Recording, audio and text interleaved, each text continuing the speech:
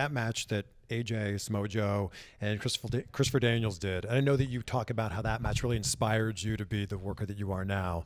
What was it specifically about that three-way match? Me and my friends, and we were all just chilling, and I was just like scrolling through Sky, and on Sky Broadband we have the wrestling channel, and just on this day, on a random Sunday, they had TNA playing. I remember it was like one match, and then AJ came out, and I just thought, guy, red hood, coming down, the sparklers coming out. Then he wrestled, and I've never seen anybody wrestle like that, like at all.